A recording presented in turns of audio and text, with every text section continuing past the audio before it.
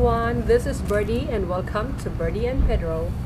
It's time to do the utility expenses report. And for this month, there are changes in our utility expenses because last month I did not include the drinking water and the mobile phone loads.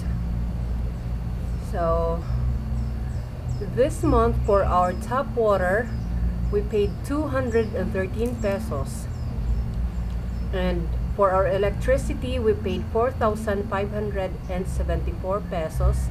For internet we paid 1,997 and 99 cents, just the same as the previous month, but 1 cent difference.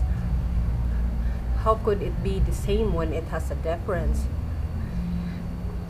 So for all these three expenses we have a total of 6,784 and 99 cents, and we will add 120 pesos for our drinking water.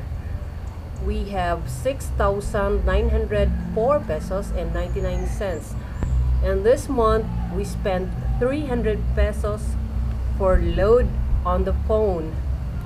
We don't use our phones or our mobile phones that much, only when Pedro needs data to use the internet in his phone, so that's when we will put money in it.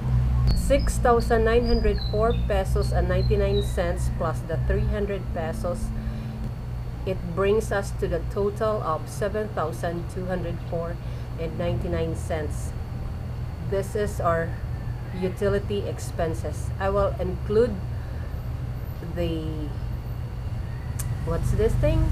the house rent.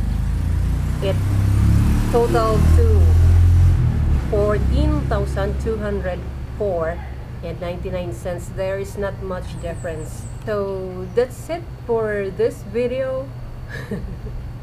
It's a very short one. Thank you so much for watching, and if you're not subscribed yet, please consider subscribing, and thank you once again.